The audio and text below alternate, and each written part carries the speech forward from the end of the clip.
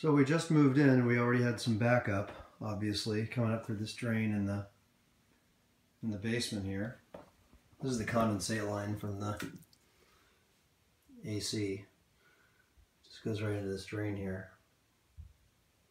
But yeah, not good. We haven't even had any rain, and it's already backing up.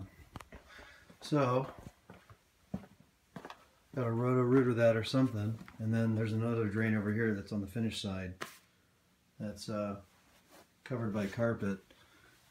And this is damp as well right here, where you can see I can push down into that. That's a pretty good circumference. It's out maybe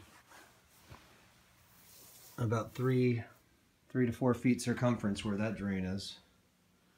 So that's wet as well. So something's backed up today. I don't know why. Again, we haven't had any rain, so not good.